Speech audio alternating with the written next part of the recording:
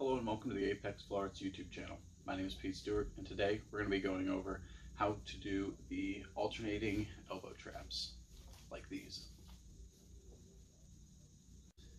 Alright, so to start off, we're going to be going over what each hand is doing individually. So we're going to start with our right hand.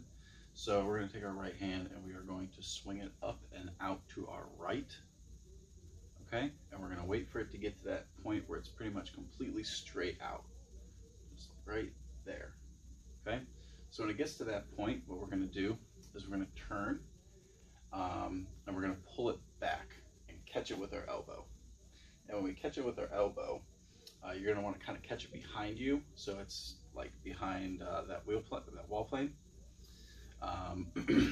So once you have that caught like that, what you're going to do is you are going to swing it down past your feet, just like this, okay, in front of you, and over to your left side. Now, it's going to look like this, okay?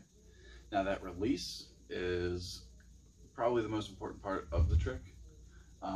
So what you're going to want to do for that release is when it comes swinging up like this, you're going to want to keep your palm faced like down and like out away from you. And when you let go, it's going to kind of slide like under your palm and you'll just be able to catch it just like that. So it's going to look like this.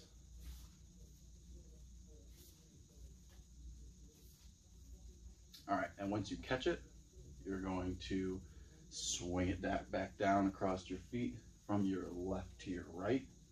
And then once it gets back up to that spot where it's completely straight out on your right side, you're going to pull it back in to do it again. So you're pretty much going to do the same exact thing with your left side as well. So you're going to swing that one out to your left.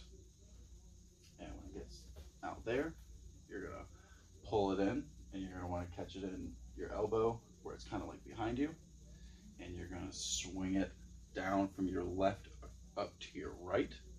And same thing, you're going to want to keep your palm face downward when you let go. And you'll catch it right there and swing it down across your feet to your right side and do it again. So now we'll move on to doing it with both. So we're going to take both of our hands and we're going to swing them up to our right side. And then when your right hand gets out to your right side, you're going to throw it back and catch it. And your left hand is just going to pendulum like down by your feet up to your left side. Okay, so like that. Now when you release with your right hand, your left hand should be up at that point where you're going to throw it back. So while you're releasing with this hand, you're throwing with this hand and getting ready to catch it. So, and you're going to do that just back and forth. So it's going to look like this.